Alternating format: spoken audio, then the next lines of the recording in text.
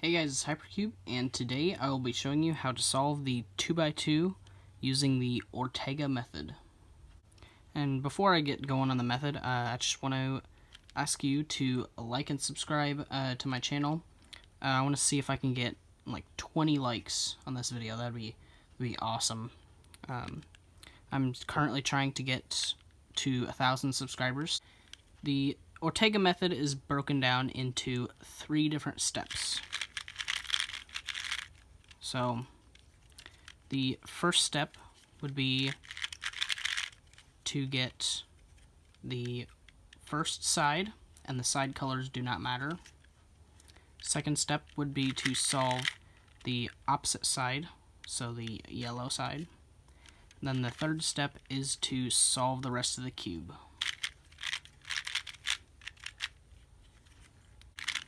Alright, so let's scramble this up.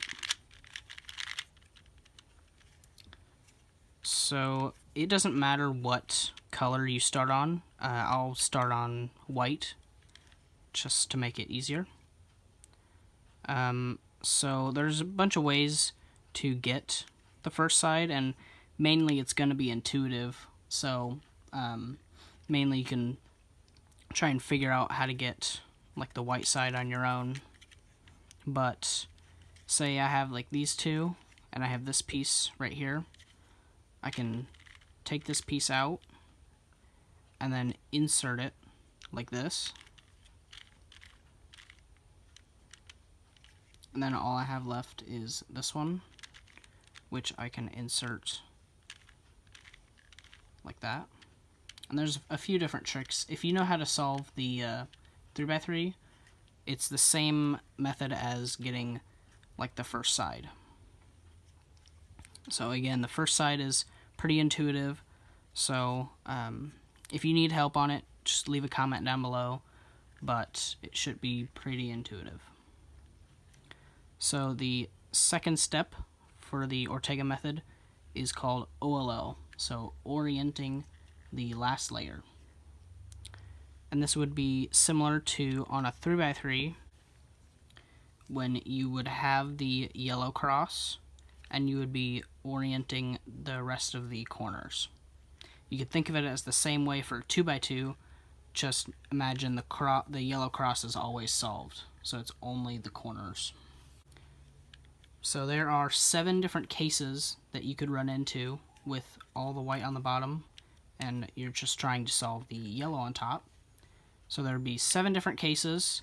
I don't expect like a beginner to the method to instantly learn all 7.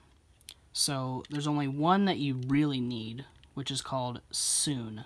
So at this stage, you want to look at the top layer, which is the direct opposite side from the white. So this will be the yellow layer once you solve it. And you want to look how many yellow stickers are on top right now. So in my case, I have 2. So if you have 2, no matter how they're positioned, you want to look at the ones that are not flipped right, and you want to find one that is on the front side, and that's in like the front left. So you put one in the front left, and then you do the Sune algorithm, which goes like this.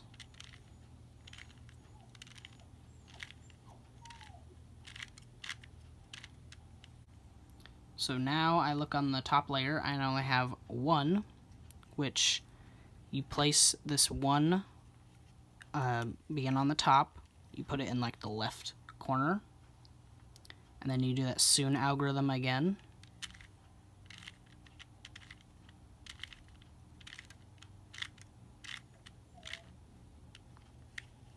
And then if that didn't solve it, you simply do it again. So you put it in the front left corner, do the algorithm again.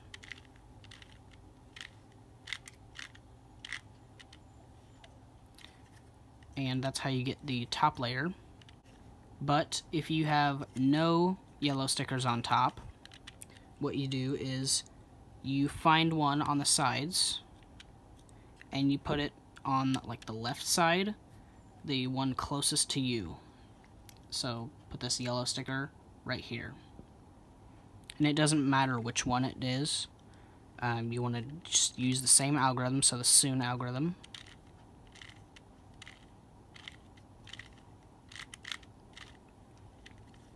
And then so now you have this case.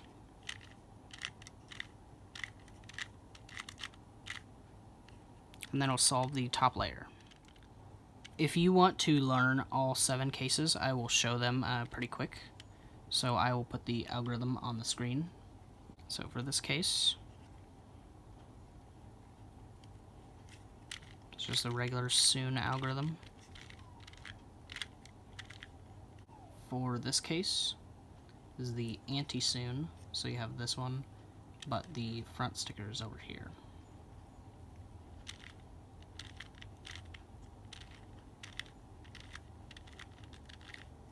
That'll solve it. If you have this case, 2 on top, and then 2 on the sides, on opposite sides, you do this.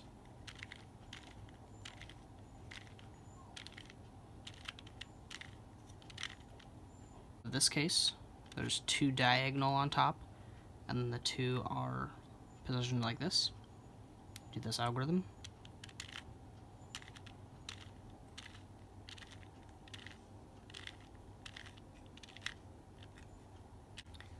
This case, you have none on top. You have like a bar right here, and then these 2 are on opposite sides. So you hold it with the bar on the left, and you do this algorithm.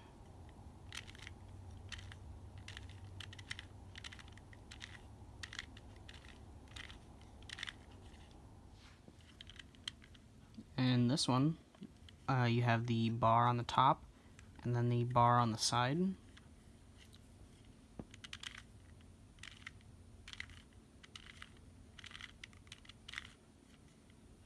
And then the last case is when you have none on top and you have 2 bars on opposite sides. And it goes like this.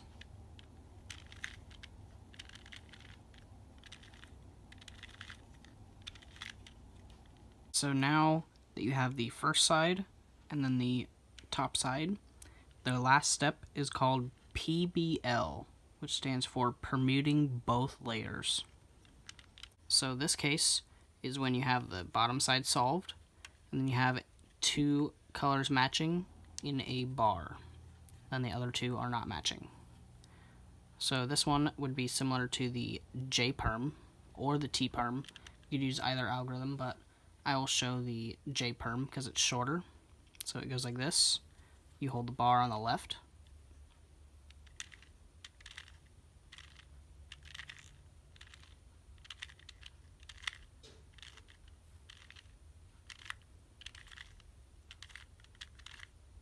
there's this case, which on the bottom you have 2 in a bar, and then on the top side is completely solved.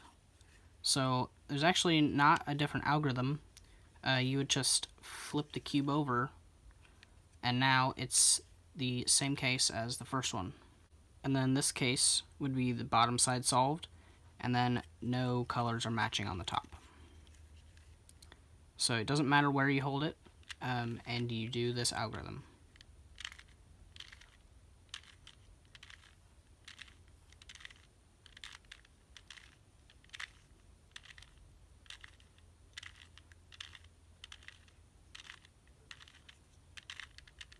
Then you could also have this case where you have on the bottom no colors are matching. No colors are matching. And then on the top you have the sides solved. So again, like the other case, you just flip it around, use the same algorithm as the second one.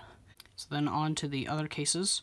So looking at the bottom layer, you have 2 colors in a bar, and then the other ones are not matching.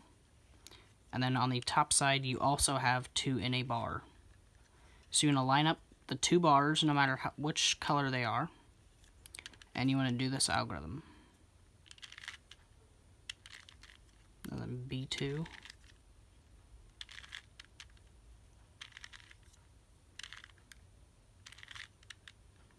And then realign the top layer. So this case, you could look at it either way. So you could look at it from this side. So on the bottom side you have no colors matching, and on the top side you have a bar. Or you could have it. The bottom side has a bar, and then the top side has none. You could use the same algorithm, you just would have to turn it so the bar is on the top. This algorithm.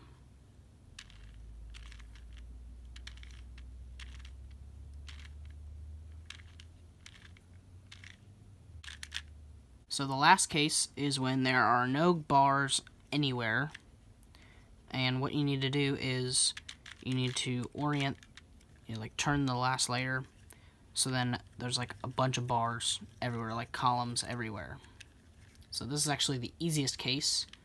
The algorithm is only 6 moves, and it goes like this. It doesn't matter where you hold it, it'll always work.